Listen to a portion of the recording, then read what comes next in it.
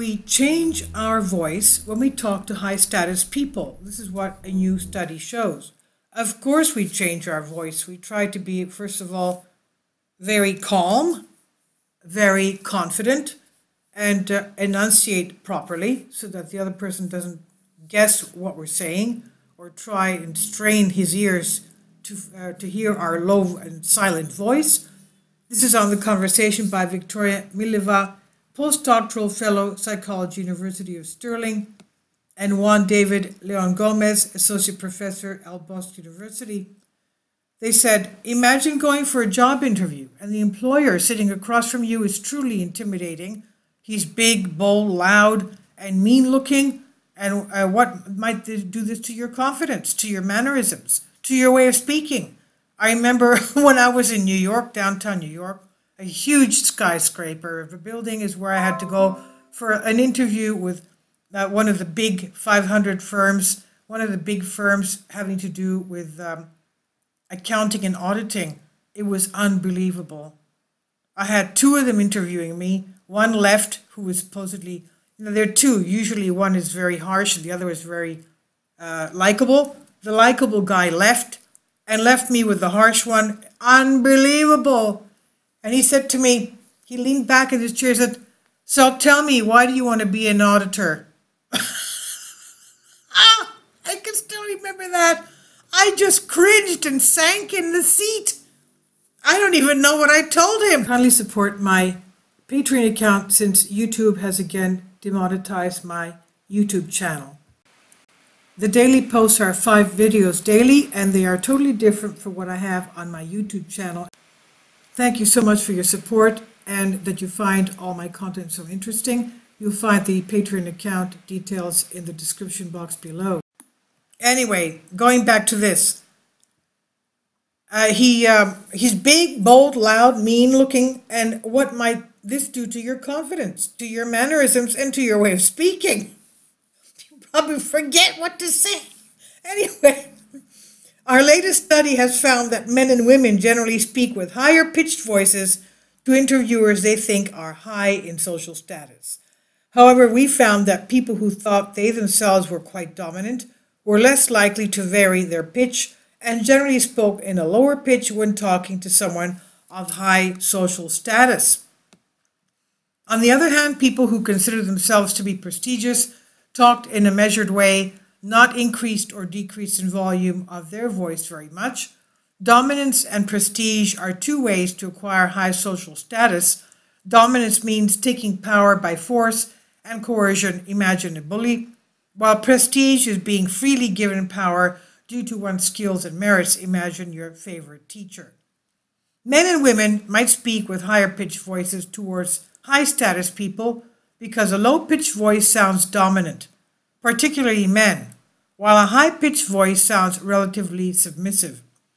Using a high pitched voice would signal to an employer that the interviewee is not a threat and may serve to avoid confrontations. The differences we found with participants' self-perceived social status, that is, high dominance equals lower pitch and high prestige equals constant volume, implies that there is a relationship between self-perception of social status and behavior towards others. The more dominant you feel, the less you need to worry about other people's dominance. So you talk how you want. At the same time, the more prestigious you feel, the more calm and relaxed you may be, which may be why people started looking you up in the first place. Our fake interview experiment. In our study, we asked 48 participants to sit at a computer with a headset and web camera pointed towards them in order to test a new form of online interviewing procedure. This was a ruse, but we wanted everyone to believe that the interviewers they saw on screen were real and would be listening and looking at the recordings later. Participants were presented with an image, name, and job title of an employer as well as an employee testimonial, which are all fictitious, of course. They were then asked to answer several questions. There were 3 employers in total, and their images were specially created using a program called EvoFit to look dominant or prestigious.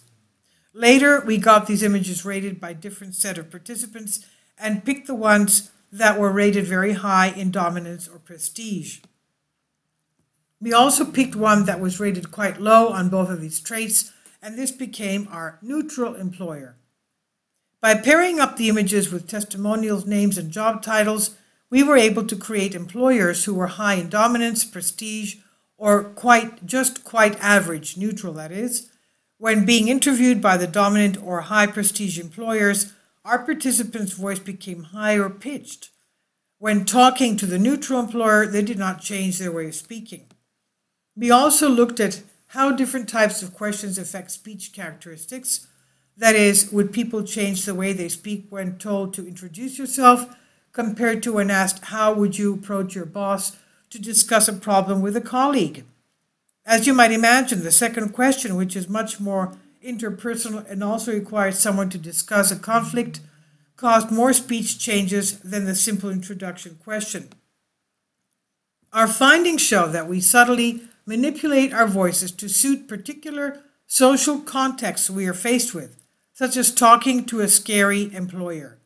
We most likely do this without even thinking about it. These manipulations, in turn, affect the way we are perceived, just like body posture, the language we use, or our facial shape and expressions. Our voices are part of the arsenal of signals that affect perceptions of social status, of course. This is by Rob Reddick, and it's by Victoria Mileva and Juan David Leon Gomez, professors and postdoctoral fellow, and it's on The Conversation. Please leave your comments, and thank you for your support.